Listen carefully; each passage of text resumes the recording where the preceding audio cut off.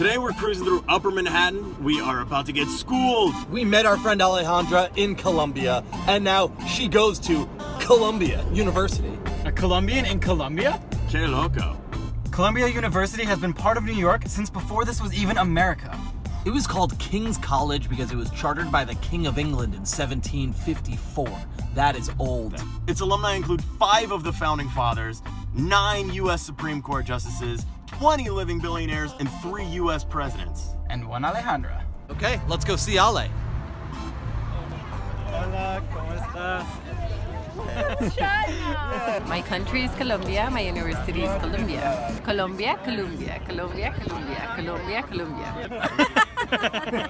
The city is like, it feels like the capital of the world. It's just so many things and events and places to visit, and it's all going on at the same time. The top minds in the world come and lecture us every week, so that's a very great thing to do.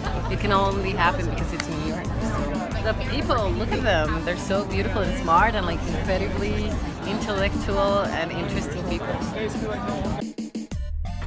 There's always something new to do at school and outside.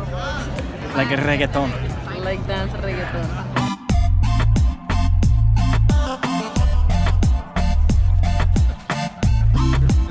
Wait, but you haven't told us one thing. What?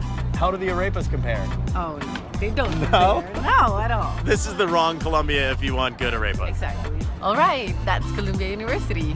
Rally on!